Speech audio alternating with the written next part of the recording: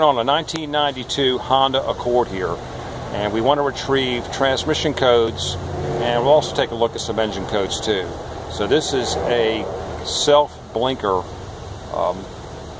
version. In other words, it blinks out its codes, and you have to jump a jumper wire to do that. So we're going to show you how we get that done. The first thing you do is remove the kick panel from the passenger side of the vehicle, which is right underneath the glove compartment. Okay, I'll show you that right now.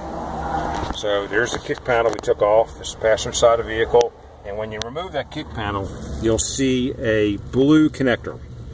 And basically all you need to do is short out the connector. It's a 2-wire connector, and you just put your 2 probes in there and you just short them out with a jumper wire. Now once you get that done, you come up here to your dashboard and you just turn your key on. Just to the battery, don't start the car. And for transmission, you watch your D4 light. Now you'll see it's blinking. Count the blinks. That was 4 blinks. We'll count them again to make sure. 1, 2, 3, 4. Okay, so it looks like the transmission is storing a code 4. Now a couple things to note here.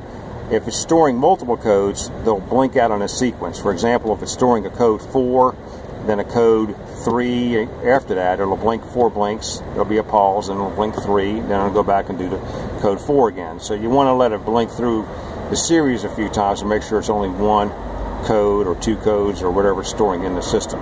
This one looks like it only has a code 4. One other thing to note is that if one of the blinks is long, that represents a 10. So example would be if you had a long blink, 1 long blink, and then you had 4 short blinks, that would be a code 14. Okay, now for engine codes, you just look at your check engine light. It'll do the same thing. Now this one doesn't look like it's storing any engine codes because it's solid.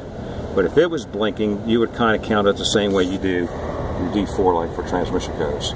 So code 4, you would need to look that up. You could probably Google it or go to some repair information to get that code. I think it's a FAE wire shorted or open. I don't have the ticket in front of me, something to that effect, and you troubleshoot it from there. Now to clear them, it tells you to remove a fuse to do that, but basically all we do here is we just disconnect the battery and let it sit for a while, or disconnect both leads of the battery and touch the leads of the car together and kind of drain down the system. Or you could just disconnect the battery and step on the brake pedal and drain down the system, and then you can rescan it again.